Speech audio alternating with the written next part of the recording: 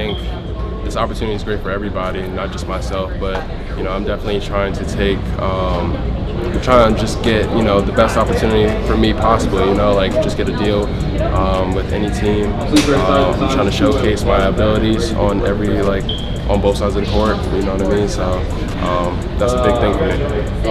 Yeah, definitely some highs and some lows. We had COVID, I had some injuries. You know what I mean? I had to go through a lot, and I had a lot of ups and downs. I had a lot of people on my side. I realized who was actually on my side and who wasn't, and I think that's just like a big thing. And now I think I'm I'm building up. I'm kind of showcasing my abilities now, and like everybody's starting to notice. So it's good to have great people in your corner. Definitely defensively. You know what I mean? I think Sean Miller really showed me like how I can use my length, and everybody has always known I've been able to score. You know what I mean?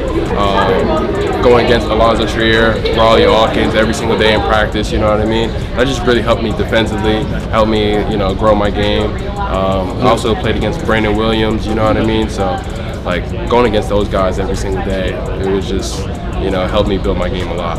Yeah, for sure. I definitely keep up with you guys, especially when guys are playing other teams, other rivals like Arizona State and Oregon, and definitely keeping up with you guys in the tournament. So, I'm Arizona for life. Bear down, always.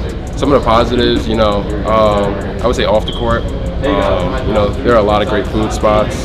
You know what I mean? A lot of great people. I built a lot of relationships out there. So yeah, and then on the court, I think I was able to show that I can play at a high level. You know what I mean? Showcase that, I'm that guy. So yeah.